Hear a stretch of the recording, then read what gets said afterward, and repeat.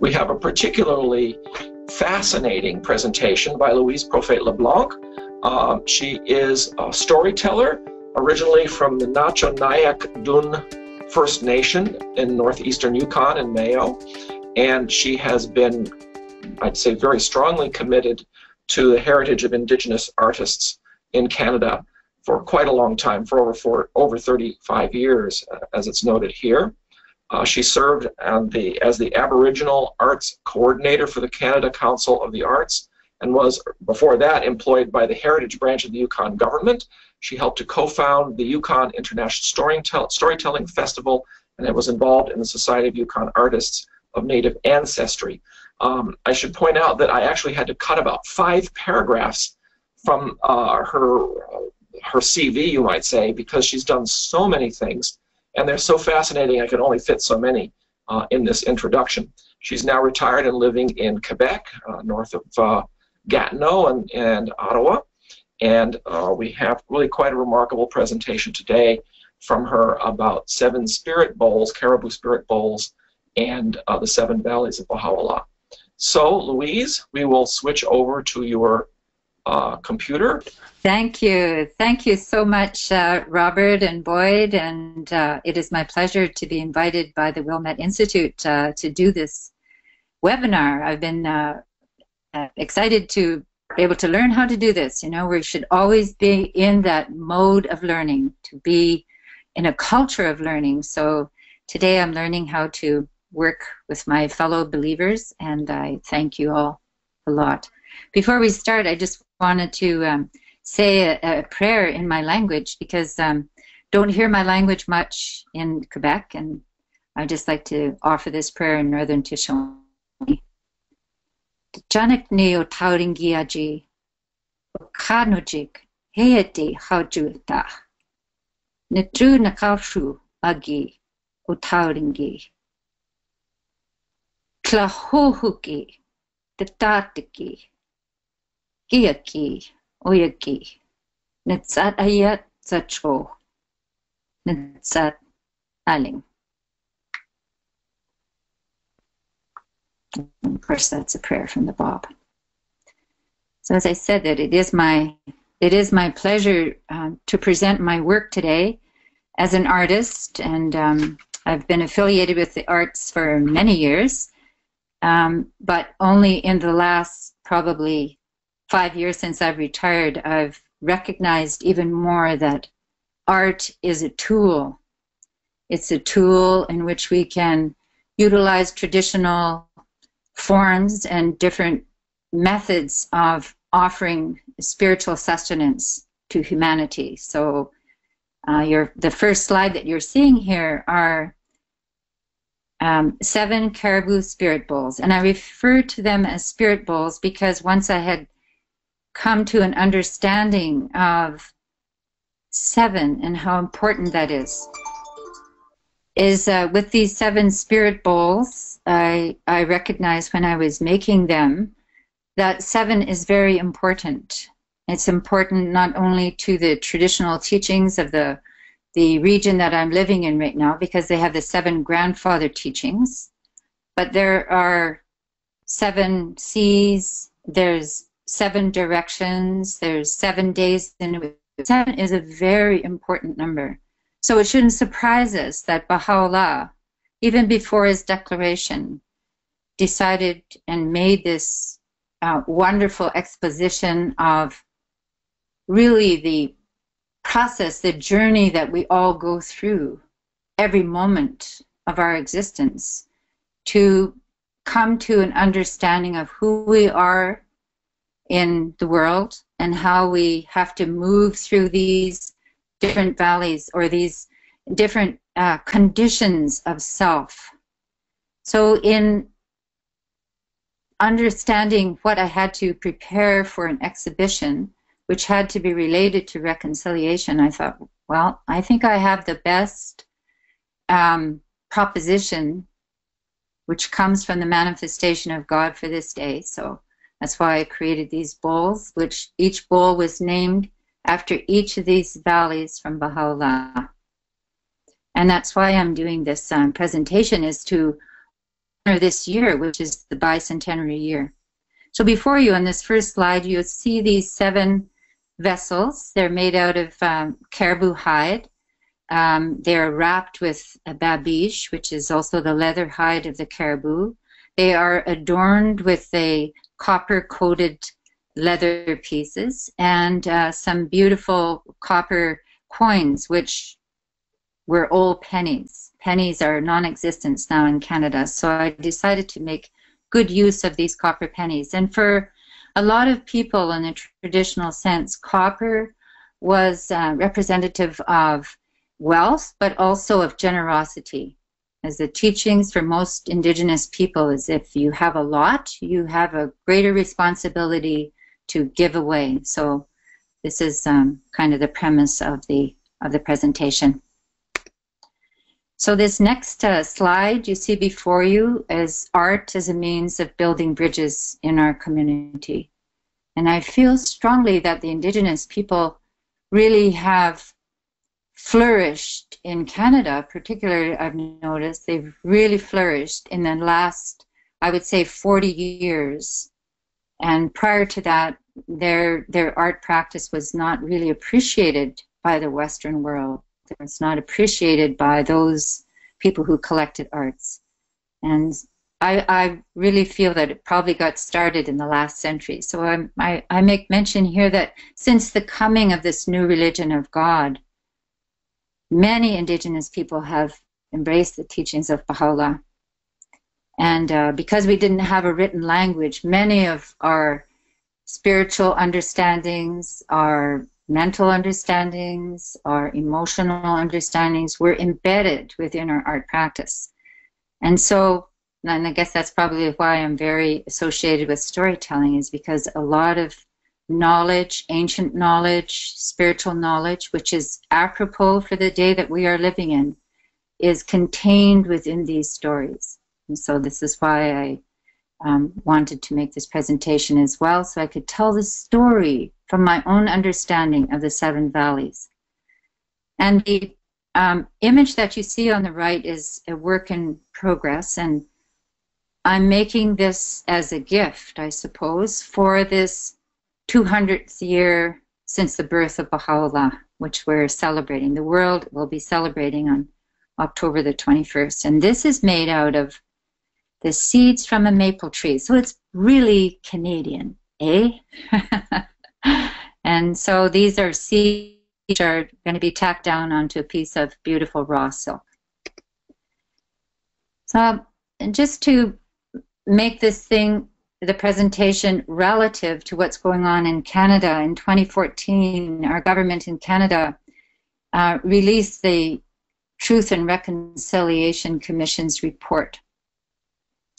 Now, this report really focused on the work of many people for many years, I think approximately 6 years, that talked about what happened to the Indigenous population in Canada.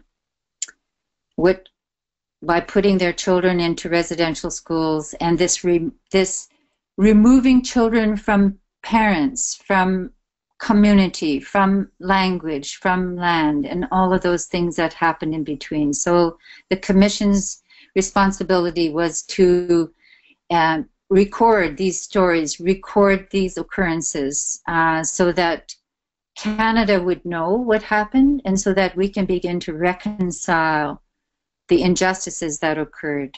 And so this is why these 2 terms, truth and reconciliation, were pulled together, because without the acknowledgement of these truths, we could not go forward with reconciliation. So of course these that put in my mind, you know, after reading these 94 recommendations, of how I can take some of the teachings that I've been blessed to know about from the Baha'i faith and present them in a way in which is probably more easily understood. And this is why I began to study the 7 valleys of Baha'u'llah. As you know, Shoghi Effendi was very much supportive of how we can reach the Indigenous community, the Aboriginal peoples of the Americas. He indicated, he said, these people for the most part are downtrodden and ignorant, but should receive from the Baha'is a special measure of love. And every effort must be made to teach them. He said their enrollment in the faith will enrich them and us and demonstrate our principle of oneness of man far better than words or wide conversation of the ruling races ever can. Abdul Baha, of course, and this was quoted by Shoghi Effendi, said, the ancient beauty hath in his sacred tablets explicitly written that the day of their abasement is over. So that means that we're moving into this whole new era where those that are impoverished and downtrodden and oppressed, this is their time in which they are going to rise and offer their gifts to society. This is my understanding. And one of the ways that I've come to realize is by this great exposition of the arts in all the genre, not just in the visual art practice, but in all the genre. He said his bounty, God's bounty, will overshadow them, and this race will day by day progress and be delivered from its age-long obscurity and degradation. And certainly in Canada, we saw this obscurity. As an Indigenous person myself, you know, many times we would have discussions amongst ourselves and we would feel invisible. The richness of our culture, the richness of our knowledge of how we should behave in the world, how we should treat each other as human beings, how we should regard the land as that which feeds us and the gift from God.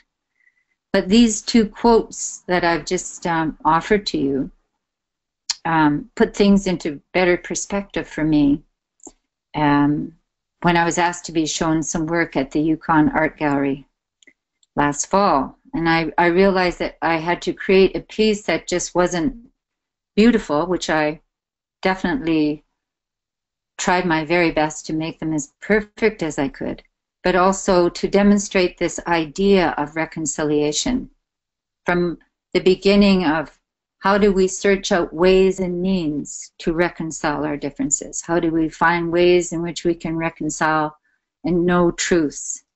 And so this kind of impacted my decision to make these bowls. Indigenous knowledge is embedded in many ceremonies and creations, and they can be interpreted as reminders of the strength which lies within the spiritual ancestry of a people. So truly, art comes from the world of spirit. It comes, everything, all knowledge comes from God.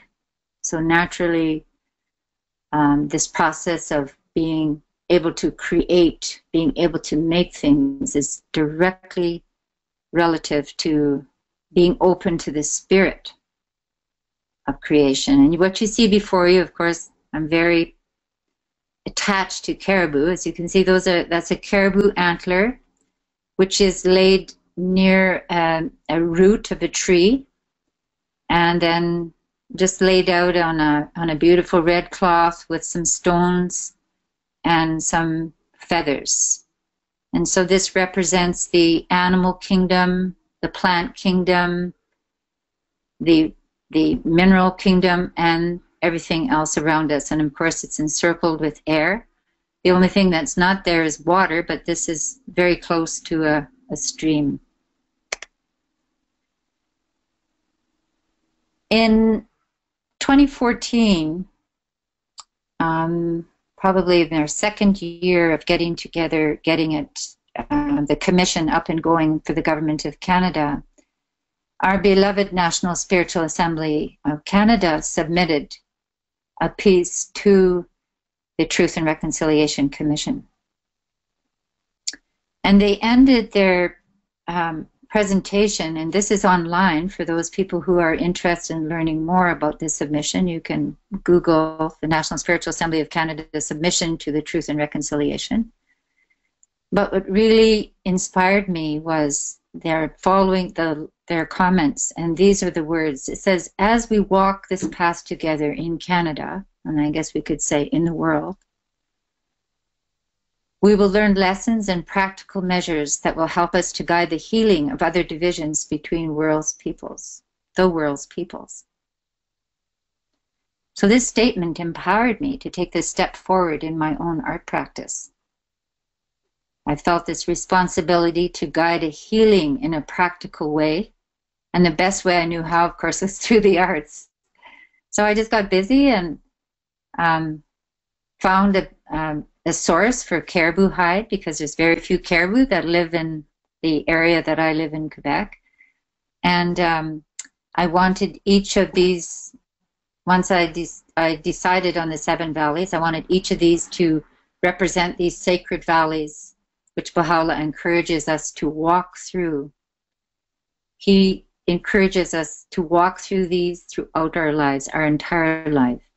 And the reason that I chose caribou is because this animal, which is precious to all northerners in the circumpolar world, is an animal which is constantly preparing for travel. So I thought that that was a great juxtaposition between traveling through these 7 valleys and the caribou's annual cycle of traveling to their calving in the summer months and then coming back in the winter. And they've been doing this migration now for 1,000 years. And I asked my good friend Robert Stockman and Boyd, our technician, what this image was on the right. And yes, for all artists, you'll realize that in order for hide to be malleable, any untanned hide, it needs to be soaked in water. And this hide is being submersed in my tub at home. I don't have a proper studio, and it's being laid in the water with stones. I prayed for a hot day, and I got a very hot day in Quebec. And I took that malleable hide, which is what we're supposed to be. We're supposed to be malleable. We're supposed to be flexible. In our search for truth, we have to be open to all sources of knowledge, but we have to investigate it, investigate this truth. So I took this wet hide, and I have these bowls and wrapped them around these bowls and tightened them up with elastics, and because it was 36 degrees, they dried very quickly on my steps outside. And that's how they looked when they were embellished with this copper that I referred to. And I just set them on my table. There's 6 there because I hadn't finished the 7th on this slide. They look really nice in the light because they're transparent. And when I use them in ceremonies, because when we have gatherings and I'm trying to explain these 7 valleys to friends, I put a little tea light into them, and then you can see their transparency. And I suppose that if we do practice our spiritual lives together and seek out truth and acceptance of people, because that is the goal of reconciliation, is unity, then we become transparent like these hides. So, of course, each of these steps had to be carefully and patiently thought through. And I already made mention of this being softened in water. And with each creation of these bowls, each piece, I was reminded of this quote of Abdu'l-Baha. Always conscientious as well, and the Bob makes reference to these. It's guidance to artists and artisans and people who create things with their hands, but Abdu'l-Baha says it very clearly. He said, the man who makes a piece of notepaper to the best of his ability is giving praise to God. Briefly, all effort and exertion put forth by man from the fullness of his heart is worship, if it is prompted by the highest motives and will do service to humanity. So those were the 2 juxtaposition, not a juxtaposition, but these 2 twin things, was to create these as part of my worshiping God and also service to humanity. So I didn't want art to just sit there in a gallery. I wanted art that will instruct, will inform, will encourage people in their spiritual journeys. And this following one, which I have come to know as the artist's prayer, which I've shared with many artists. And this is from the Bab. He says, "Oh my God, thy handiwork has always been complete, always encompassing, perfect, and unfailing.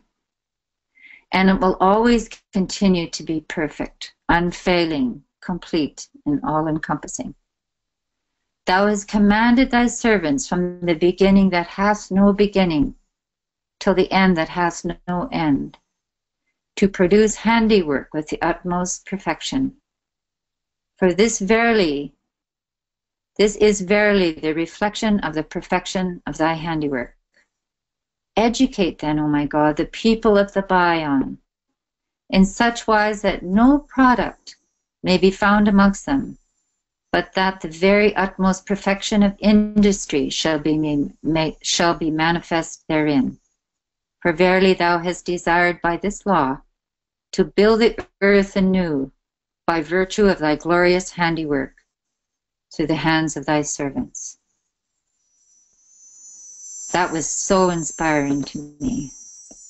And so I tried my very best to honor His Holiness the Bab, and of course to be really encouraged and inspired by Abdu'l-Baha. So I've already mentioned this business of transparency, the spirit bowl. And I decided that contained within each of these bowls, which you cannot see, is I put a caribou tooth. And when I put the tooth into the bowl for transportation, I gave each of those teeth the names of each of these valleys. The curator of the show found that really, well, she said, first of all, she found it odd, but then after a while, when she read what I described to her as these valleys, she understood. So when we're walking towards reconciliation, the first thing we want to do is we want to understand what we're searching for. What are we searching for? We're searching for a means of reconciliation. We're searching for a way in which we can become united, whether it's, with our Lord, united with our family, our community, our country, our countrymen, the world. So this is our first valley that we venture into. And of course, we're all in constant search for meaning and purpose in our lives. And this valley allows us to search for truth. And what does truth require? It requires patience with ourselves and others. This valley is a place where we go to let go and to sacrifice all things that we have seen, heard, or understood, so we can be clear and focused on what is required for our travels. And this is a valley, and this is a direct quote from Baha'u'llah, of course. He said, "This is a valley where many friends are sought out in the hopes of finding the trace of the traceless friend. From this place, we venture into the next valley, the valley of love."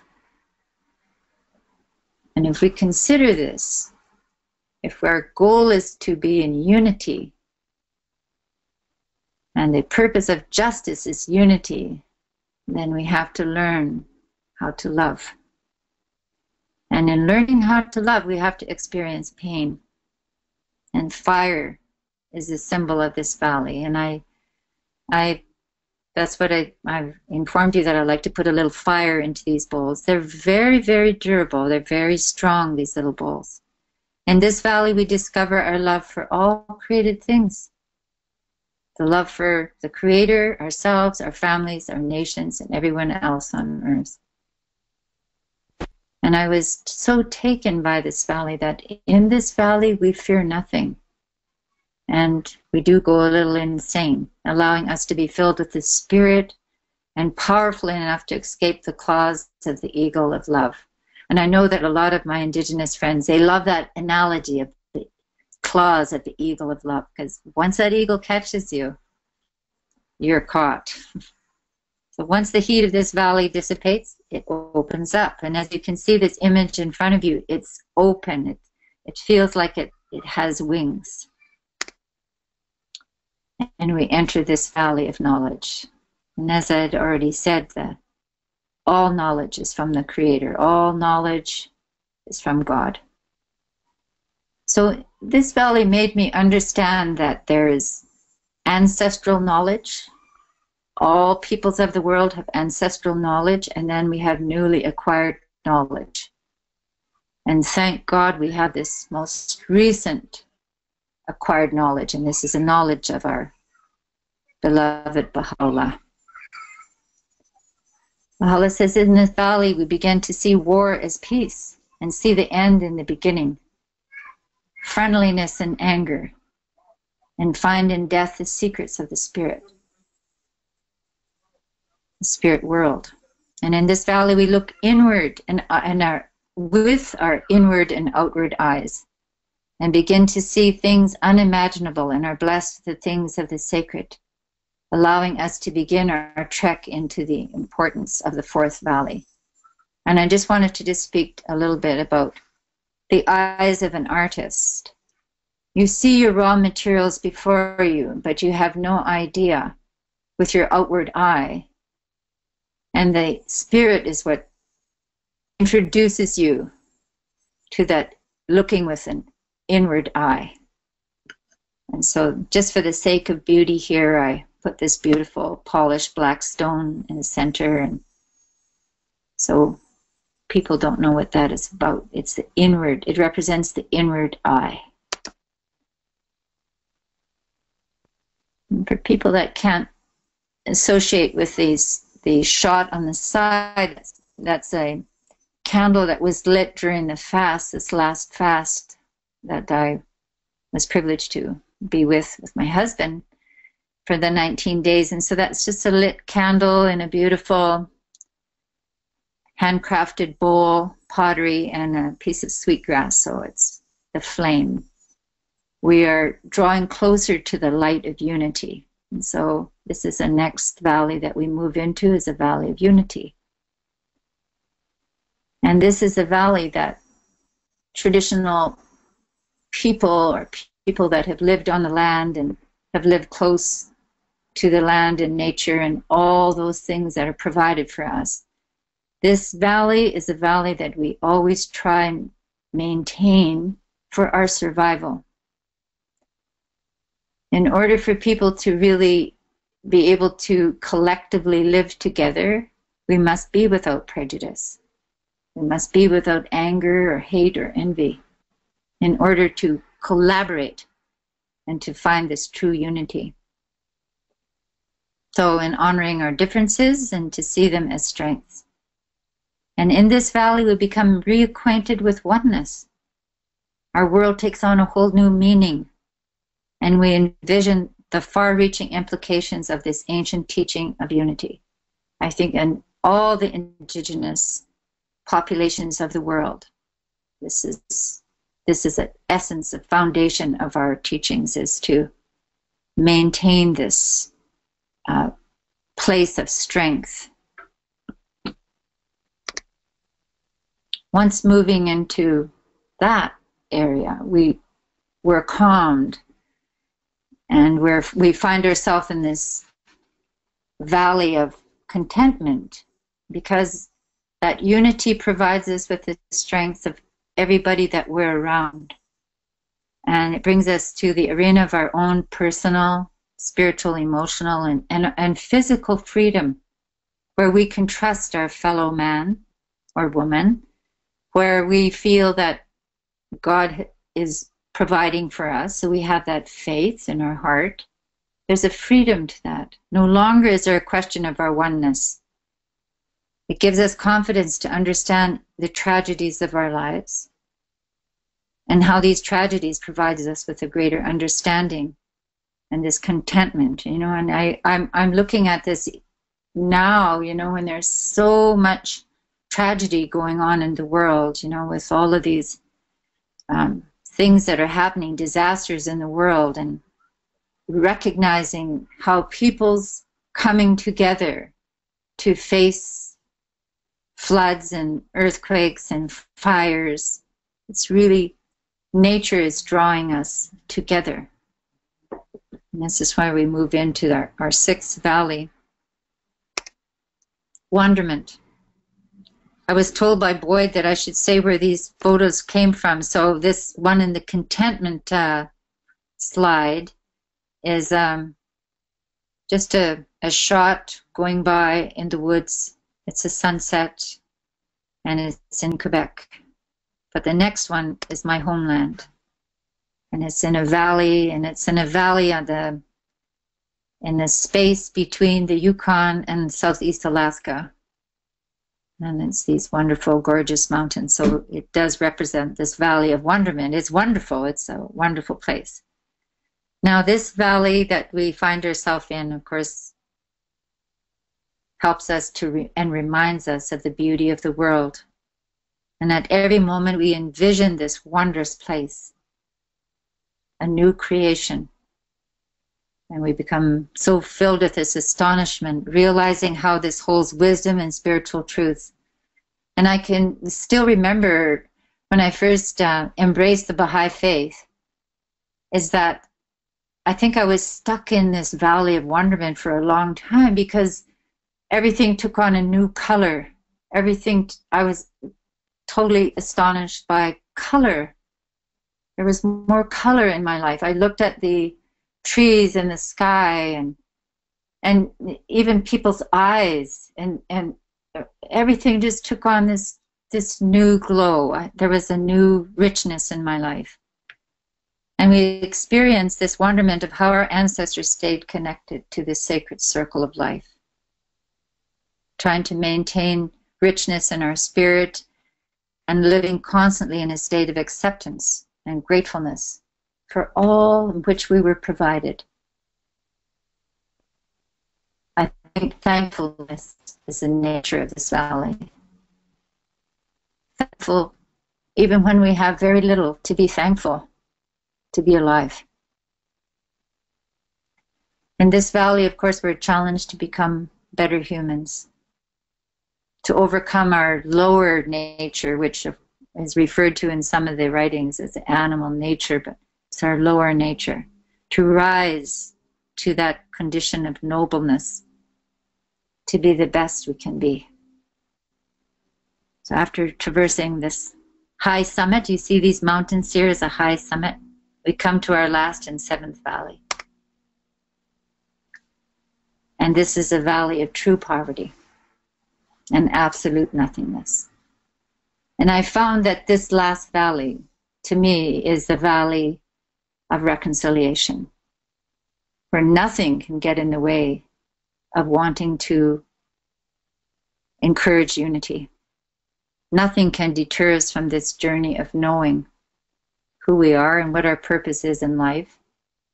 Our purpose is to serve God, to obey His laws, and to serve humanity. And this is where nothing else matters, because we found our spiritual path, which ultimately has led us to reconciliation. And it's in this valley, I love this quote from Baha'u'llah. He says that we have to continue to listen with heart and soul to the songs of the Spirit and treasure them as we would our own eyes. This is the most powerful valley, and it brings us closer and closer to our truth and our reality. I also remind friends when I'm explaining these things to them that these valleys are not linear. We get tossed back in the valley of search. We get tossed back into the valley of knowledge, where we might need new knowledge. So it's not linear. But ultimately, this journey influences our approach to this momentous task of seeking out true reconciliation. And it is a constant choice in all of our lives. All of us are walking towards this. So, thank you for traveling with me. This is basically what I've come to understand in the artistic form that I've chosen to do today. And so I'll be open for questions. And as I usually say when I give a storytelling presentation, is that I'll only answer the questions that I can. Thank you so much, Louise. You told me is the side of the Yukon River in Whitehorse. Whitehorse, yes. Yes. So that's the mighty Yukon that you're looking at. It's a beautiful running path. So when you go there, Robert, you can go for your morning run there. I'll remember that. Yeah, if I can ever get up there for that purpose. Yes. Thank you again so much. I'm very inspired by this use of the Seven Valleys to discuss the whole subject of reconciliation. And I have to commend the Canadian communities, the peoples of Canada, for really stepping out on this path of reconciliation and working towards a social reconciliation. All of our societies all around the world have a long way to go. But in many ways, I think the Canadians are leading us. Certainly in terms of the relations for the tribal peoples of the United States and the dominant society, we have far, far greater distances to travel than the First Nations have been able to travel in Canada. At least that's my impression. Yes. And I'm very inspired by this whole effort, and I thank you again for this. The bowls, you mentioned a polished black stone in one. Yes. You mentioned the caribou teeth in them. Are there any other things in the bowls? No, just spirit. And when I take them to ceremony, I put little tea lights into them. And those, the seven, they're like little lanterns. They're lit for the entirety of the gathering. And the exteriors of the bowls are pretty much identical as well, I gather. Yes, they are. Yes. So they represent the unity in that sense of the process through their commonalities. Yes. And they're all cut from one hide, which is another juxtaposition, you know, if you want to look at it symbolically, you know, we're all cut from the same cloth. That's right. Yes. How many times have you been able to make this this presentation, and in what different places? You mentioned you've done it in Yukon. You just did it in Toronto. You were just talking about it, I suppose, this weekend. No, that was in Quebec City. Oh, it was in Quebec City, yeah. It was at an Indigenous gathering, an Indigenous Baha'i gathering. Sorry about that, there's a plane going over. Yes, there was an Indigenous Baha'i gathering held in Quebec City, and I lit these seven lights, these seven bowls, and of course a lot of people from that area know of the grandfather teachings, and so they could relate to the seven valleys in those terms as well. So respect, love, courage, truth, honesty, wisdom, and there's one more. Yes. 3, 4, 5, 6, 7. Yeah, so they could relate to those grandfather teachings. Are there any questions at the moment? Let me see. I don't see any questions yet. Okay. I'm sure people will be thinking about this subject too. Okay. What sort of other responses have you had? So you've made presentations in Yukon and in Quebec City. Yes. When did you complete the Spirit Bowls? Tell us about the process. How long did it take, and when did you get started? Okay. When did you finish? Okay. Well, I started probably in July just seeking out and getting the raw material. It doesn't take very long. That's why I prefaced my statement by saying I prayed for a hot day, because these are natural materials, and so they need to be pulled together by a natural phenomenon, is how I look at it. And so putting these hides, these bowls outside, they dried very quickly. And so I popped the bowls out of them, and that was their mold. Mm-hmm. So they came together very, very strongly. And then I was able to embellish them with the copper coins and the copper wrappings and things like this to make them beautiful. Very durable. And so they were made in the middle of August, but it only took me probably 4 days. 2 days of soaking, and then 4 days of actually creating them and embellishment and getting the correct tension around each one of them. And then on the 7th day, they were ready for shipping to the Yukon. Wow. So that was the first place that they were shown. And it was a beautiful exhibition, and because the curator found a caribou hide with fur on it. Mm-hmm. And established it in the gallery space with the little lights. And I was quite moved when she said, you know, Louise, when we took out the spirit bowls, something very calm left the gallery. So I said, well, I guess that's reconciliation, because when you reach that point of absolute nothingness, there is such a calm. I'm impressed because I remember you gave, I think you gave me the title for this talk quite a few months before you actually did the bowls. Yes, that's true.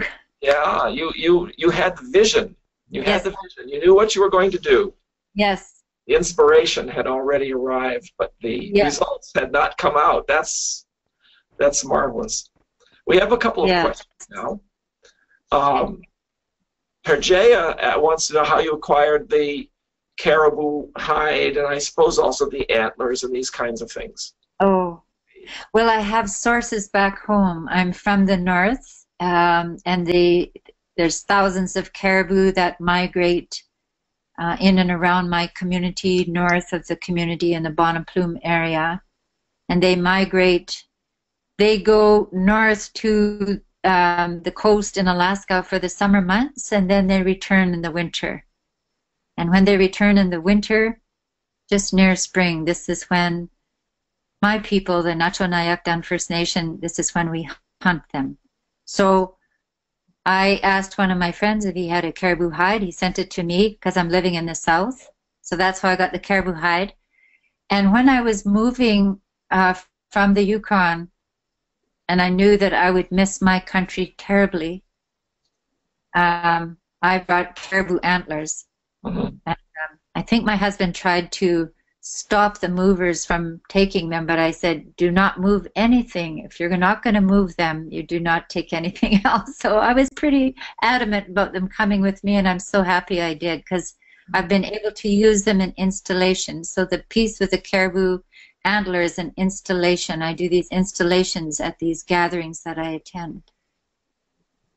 And by the way, Bob is on the list of people who are watching. I thought you'd like to know that. He did manage to tune in from Ecuador, it would seem. Oh, that's great. That's great. Yeah, Shahala asks this question: can a process similar to the reconciliation with the First Nations? I've just moved here. I've got a can a process similar to the reconciliation of the First Nations be applied to reconciliation between African Americans and Euro Americans? It is interesting to note that the First Nations were here before the Euro Americans, and the African Americans were brought here by force. I believe that the Afro-Americans are indigenous people. And I really sincerely believe that, yes, I think this is possible. And I've seen so much incredible pieces. African artwork is astounding. And I don't see why people couldn't create their own expressions of these valleys towards reconciliation. I think that's what we are encouraged to do, is to you know, read the sacred text and to be inspired by the sacred text for anything that we wish to do in our lives, whether it's to create a piece of artwork, whether it's to create a better thought for what you're doing at work, to create a better understanding between siblings or parents. You know, whatever we do in life, the sacred word is what can inspire us to achieve it to our best capacity. That's my understanding as an artist. Mm-hmm.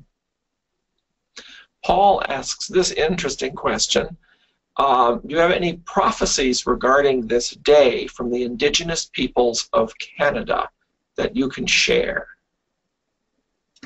Well, my grandmother was very instructive. I was very privileged to live with my grandmother when I was younger, and of course that's where I was educated in a nest of storytellers who were primarily her friends. And before she died, she told me this. She said, "Never be proud before God."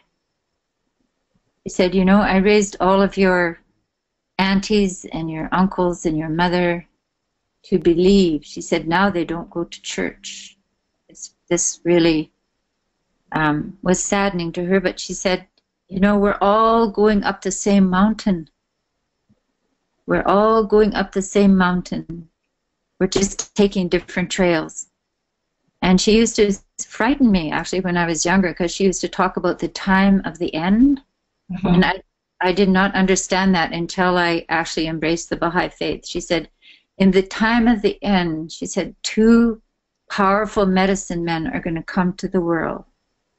One is going to be more strong than the other. She said, you look for them. They're going to bring all the people under one big tent. The black man, Chinaman, white man, even us, she said, Indians. We're all going to come under the one big tent. She said, you watch for that.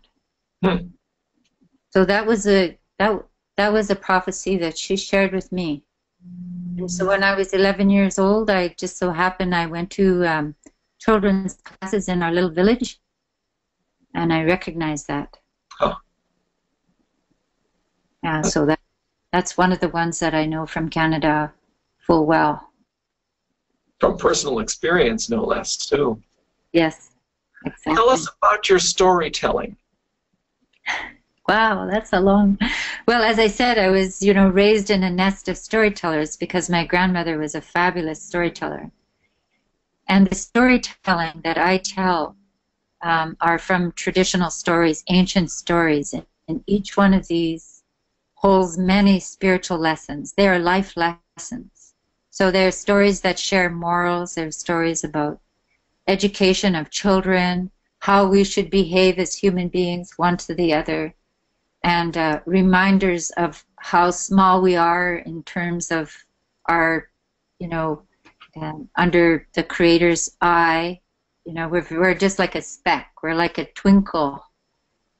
And so all of these stories are very important for education, spiritual education, and also the process of learning from elders, memorization of stories, long stories. So at one time I kind of referred to myself as a storyteller, but now with many of my mentors, my teachers, those people that I honor, Angela Sidney, Kitty Smith, Joe Henry, my grandmother, Louise Profeit. These are my teachers. And I realize now that I have a different association because I'm a story keeper. Mm-hmm.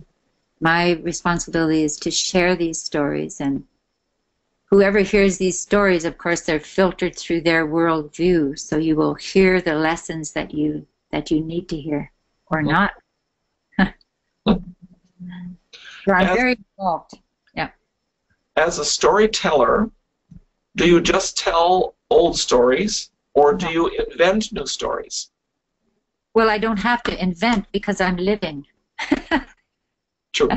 So I tell stories of my own experience, of my own life, because we are a living story. You know, Mrs. Sidney, who became a Baha'i when she was about 83 or 84, she would always tell me, she said, Louise, live your life like a story. So when you go, she said, people have a good story to tell about you. That's a good one. Yes. So, you know, if we're keeping tabs on how we are as humans and how we interact, we should consider ourselves as a story in progress, I suppose. As an artist, you know, everything's a piece of art in progress. So we too, like God has created us as a work in progress. Every day is work. And what other art do you make? So we've seen the Caribou Spirit Bowls. Yes. Of course, Westerners associate artists with people who sing or paint or these kinds of things, but handiwork is increasingly, has long been recognized as being art. Yes. What sort of art do you do? Tell us about some of your other projects and their... Well, I think you probably saw, I work in textiles. I work with traditional art forms and making clothing and slippers and all kinds of things made with hide. I created what I refer to as a reconciliation blanket. Right, I saw that. And that told the story. It's on a kind of a, it was a hand-woven blanket. It's a tartan-looking blanket, but I put rows on there for when the white people first came to North America and how there was suffering amongst the indigenous people. So there's the white and the red has these little, every little bunch of wool, it's like they're dancing off the blanket, actually. And then, so it moved into this painful time for the indigenous people, so that's represented by red woolen little pieces of wool that are attached to the blanket, the little tufts of them. And then it moves into the 2 rows of black, and this is a period in which we were removed from our homes and our families, removed from our land, so that's a very black period. But now we're moving into the yellow, so those are the 4 colors, those are the 4 directions of the north being the white, the east is the yellow, the south is red, and then the west is either black, depending on your tradition, or blue, dark blue. So all of these colors, and then the last row, so that we have the white, the non-indigenous people coming to North America, the suffering of the native people, and then they moved into this dark period, and now we're moving into the period of light. And I refer to that period of light. This is the period of this manifestation, this era of Baha'u'llah's manifestation of all of his teachings. And so, and then the last row are all of these pieces of wool, these little pieces of dancing. They're like little dancers, and so all 4 colors are represented. And that's our goal. That's our reconciliation line on the blanket. So I do work like that. And yeah, I paint. I also do some painting. I write. Yeah, all kinds of work. You do a lot. That's good. Well, it's all for service. It's all for service to humanity. That's what art is about. Of course. Yes. And I have one other question for you here, and that's, tell us about your people. Okay. Well, the Nacho and Nyak people, Nacho means big river, and that's the name. The English name is a Stuart, but it was called Nacho. So Nacho means big river. Nyak is of, like Nyak Dan means the people, like Dan is relative to Dini, Dene, Dana, Dina, and Dene. It means it's all the same. It means human. It means a person. That's what that word means. So it's Nacho, Nyak, Tanah, people. So we're the people of the big river. We live seasonally. We moved with the seasonal migration of the fish in the river, all of the salmon moving back and forth in the riverways, the grayling moving from streams into the major rivers, the caribou migration. We lived off the land in accordance to what was most bountiful, the animals that were most plentiful. And so I believe that the first non-Indigenous people moved into that area of the Yukon, northeastern Yukon, probably in the middle of the 1800s. And the first people that moved into that area, of course, were looking for silver. So our people lived on the banks of the river and had an annual cycle. We didn't just live in one place. We had a place for every season, I suppose, where we camped and lived together. Still living there. It's good. Still living there in a little small community which is named after an Italian, wouldn't you know? Uh-huh. Yeah, George Mayo. Jorge Mayo, I guess that's how you probably pronounce his name. He was looking for silver. There's a lot of silver in our area. And it's so interesting because when the people first came looking for gold, gold was not a good mineral for us because it was too soft. We preferred to have obsidian or copper, which is good for arrowheads. Yep. Yeah, you can't make much out of gold. No, it's soft and it wears down and disappears. Glitters. Yeah, exactly. It glitters, but it's not good for practically anything. That's true. Exactly. Let's see. Yeah, a couple of other questions have popped in. Is there a site that we can view your interesting reconciliation cloth? Yes, it's on YouTube, I believe. Perhaps you can email that address to us and we can put it up on the webpage where we have information about this talk. So that, of course, this recording will be available and people can then go click through and see. Yes, you can, I think it's just under reconciliation blanket, Louise Profeit-LeBlanc, and it's on YouTube, so it's totally accessible. Somebody graciously took a video of it at the ABS conference. I remember that presentation. It was a really marvelous presentation. Thank you, Robert. It was really marvelous. Someone asks the question, do you know Pashuka, Melissa Clark, a Tejas Indian? No, I don't. Who's Pashuka? Yeah, and a person who you probably do know, Little Brave Beaston, says, thank you, Louise. I liked your connection to the reconciliation. Love to you. Oh, love back to you too, Little Brave. And of course, Bob has indeed sent a note saying hello from Ecuador. So that's good. Oh, that's great. So I think that's all of our questions.